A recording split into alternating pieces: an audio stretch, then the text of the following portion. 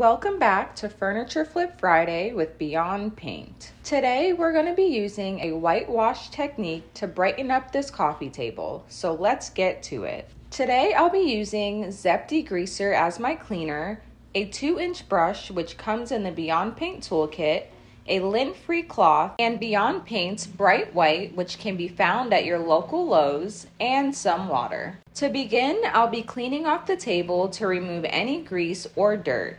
This will ensure the best adhesion for Beyond Paint. After cleaning, I flip the table and tape the areas around the legs to protect the bottom of the table from paint. Once I'm done with that, I'm mixing equal parts paint and water to achieve a broth-like consistency. I'm starting with the legs and I'm brushing my paint and water mixture on, leaving it for 1 to 2 minutes, then taking my cloth and wiping in long strokes to keep the wood effect. After the legs were dry, I flipped the table and began brushing on my mixture to the tabletop.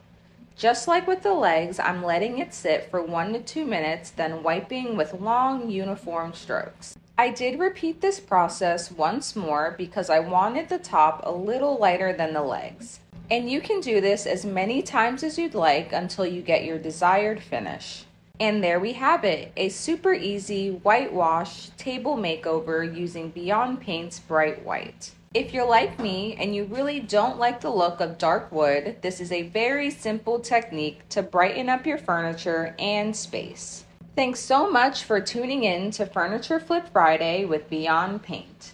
And as always, shop Beyond Paint for your next DIY project, online and in stores.